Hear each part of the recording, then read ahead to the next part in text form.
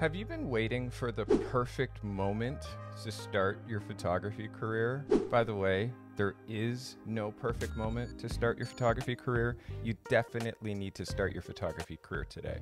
We're going to learn about why today is the only day that matters. And by following these 9 very positive habits, you're going to learn how to actually succeed. And quitting is not an option if you're trying to succeed at this photography world. If you haven't had success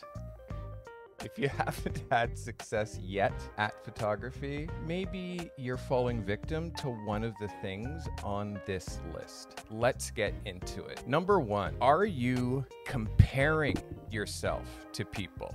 Stop comparing.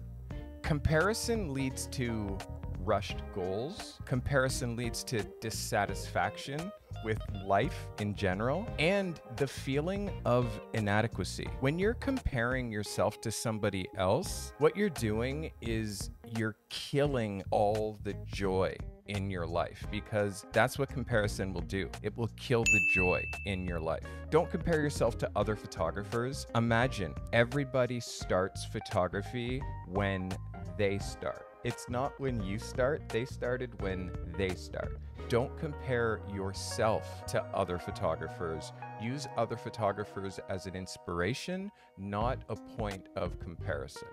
Very, very important. And also, be grateful for your talent. Not all of us have the ability to shoot great photographs. Not everybody has the ability to take great photographs and tell stories. So be grateful for your talent and let gratitude be your attitude. All right, number 2, comfort.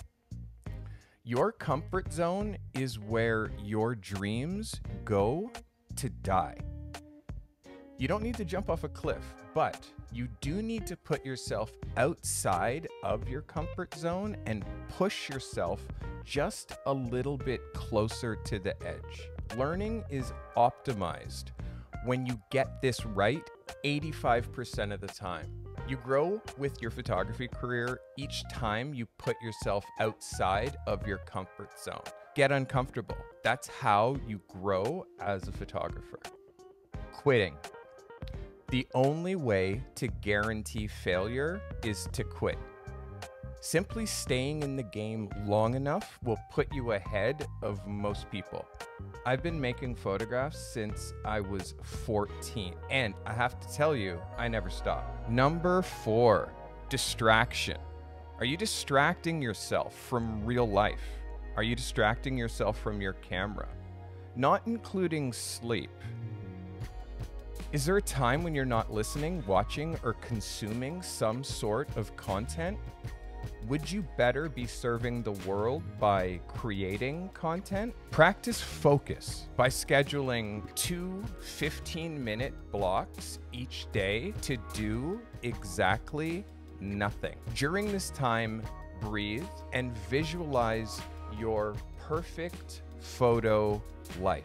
No inputs, no distractions, but afterwards, go to your notebook and write down all of those ideas that flowed through your head while you were taking that time of silence. Your phone. Phone addiction's real, eh? Turn your phone off or to DND and no touchy of your phone an hour before bed.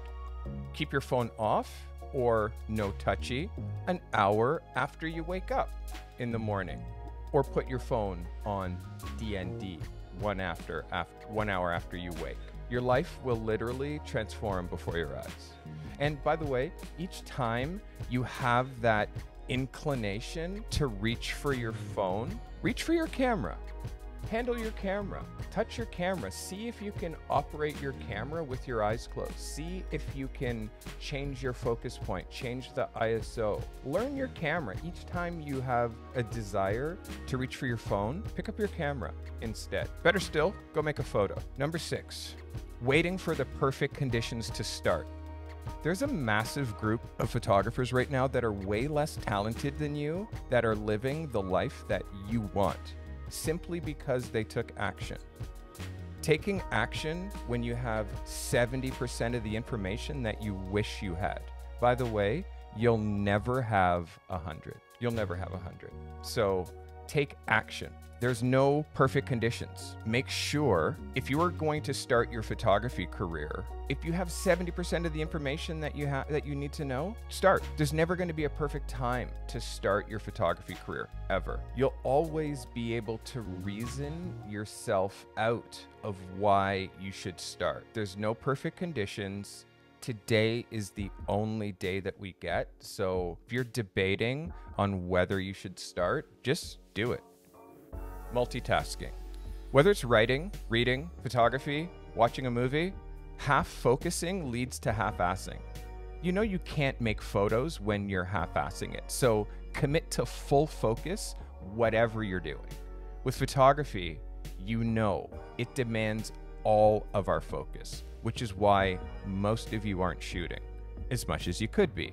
You're attempting to multitask poorly, which is stopping you from the focus needed to actually make meaningful photographs. Multitasking, really, you can't watch TV and read a book. You're not really reading the book and you're not really watching TV. You're just wasting time. And often it's all just a part of distracting ourselves from the actual tasks that we should be doing.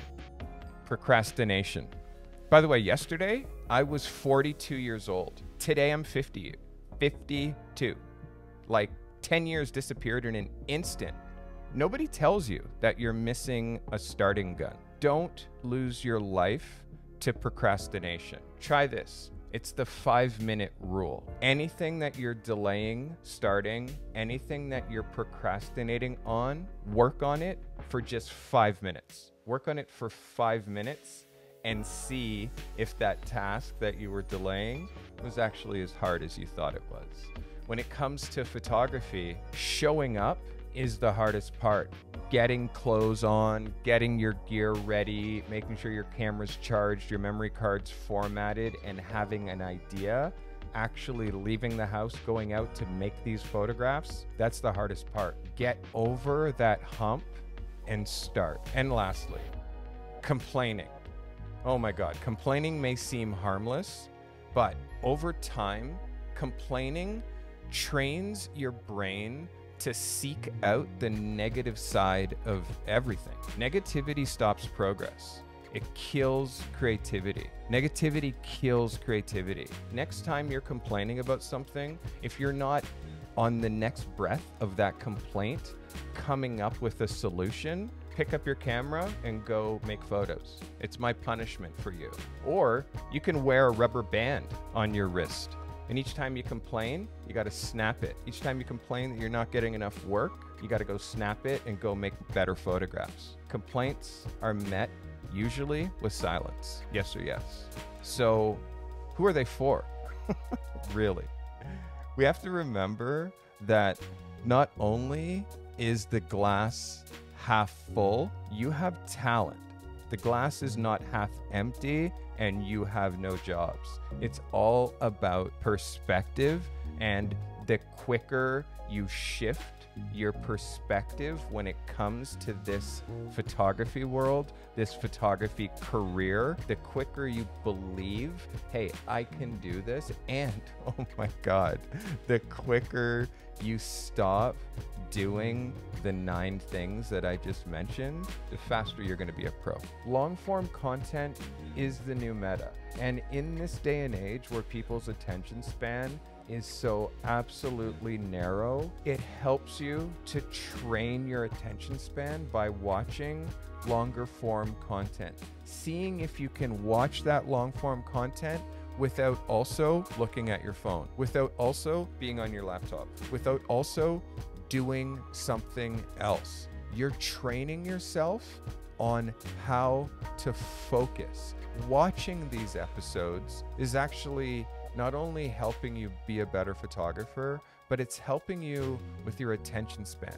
You need an attention span to make a living as a photographer in order to be a pro. Watching 9 minutes of my episode and clicking away and going on TikTok, cool, but The people who stay till the end, like you, are the people who reap the most benefits. They're the people who are watching photo reviews, who are seeing how I break down other people's photography and gaining the confidence to submit their own photography. Only when you submit your photos are you going to accelerate your learning and get great faster.